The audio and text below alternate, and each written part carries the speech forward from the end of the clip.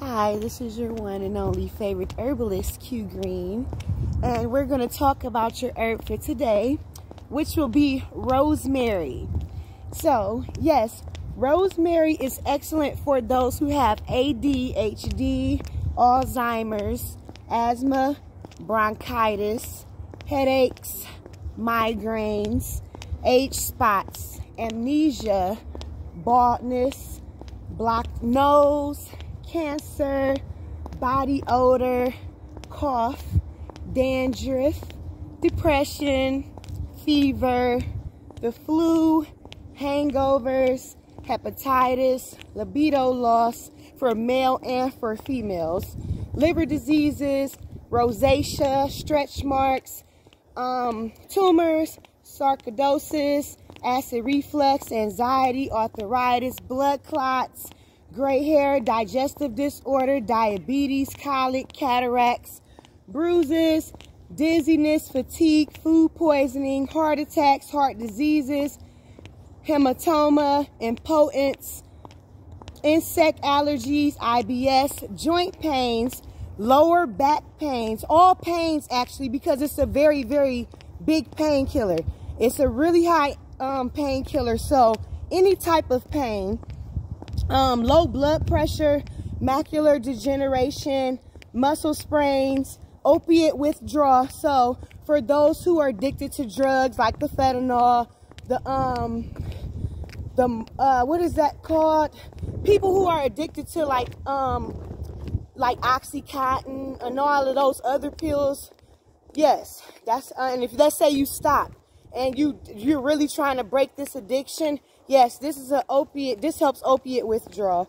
It also helps stress. It helps personality disorder, poor concentration, poor blood circulation, osteoarthritis, IBS, postpartum depression, sore muscles, stomach aches, varicose veins, wrinkle, and urinary tract infection.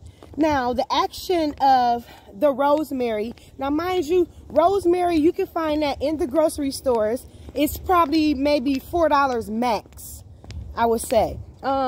You can get it dry or fresh, and you can tincture it. You can boil it. You can drink it. You can use it as a tonic on your skin. Yes, it will kill those skin diseases as well. Kill off the bacteria on the skin.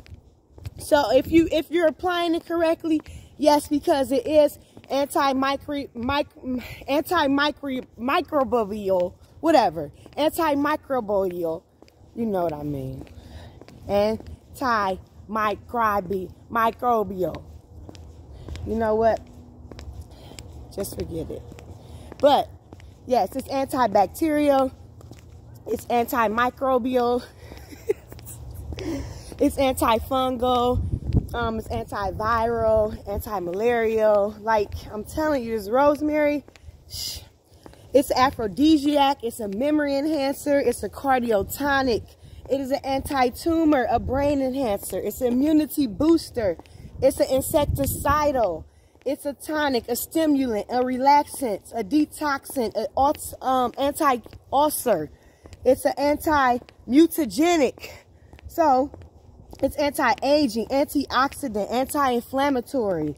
And then the nutrients, it has a lot of potassium in it.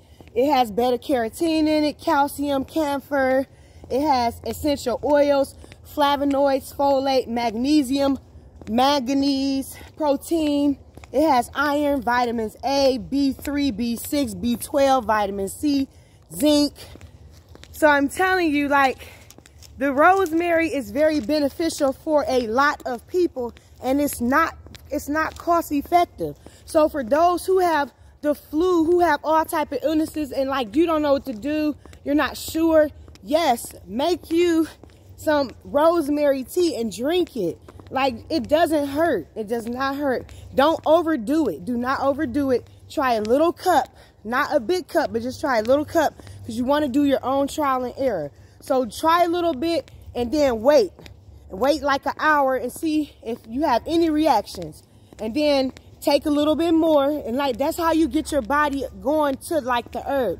You don't want to just go in heads first and then, you know, you just pretty much out of it. You're out.